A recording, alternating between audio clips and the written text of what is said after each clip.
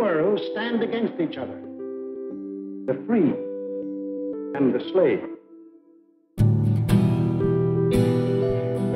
Here, the march of history was reversing itself.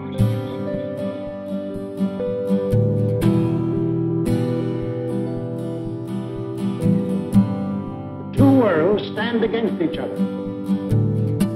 The wealthy and powerful industrialists were fearful of losing any of their wealth and power, and were ready to back anyone who would retain it for them.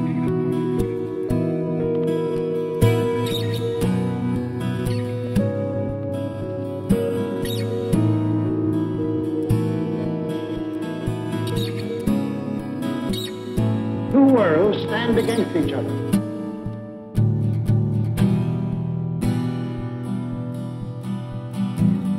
Yes, in these lands, the people surrendered their liberties and threw away their human dignity. They gave up their rights as individual human beings and became a part of a mass, a human herd.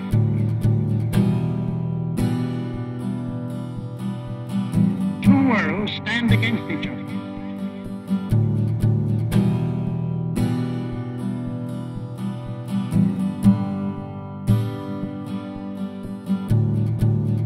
Our homes, the jobs we want to go back to, the books we read, the very food we eat, the hopes we have for our kids, the Each kids system did themselves. away with free speech and free assembly.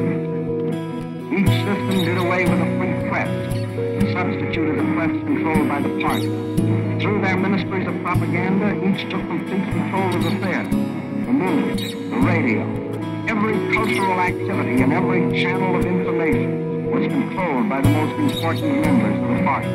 Each did away with free courts and trial by jury, and substituted courts and judges run by the party. Each abolished labor unions and the rights of bargaining for wages. Two worlds stand against each other, the free and the slave. Here, the march of history was reversing itself.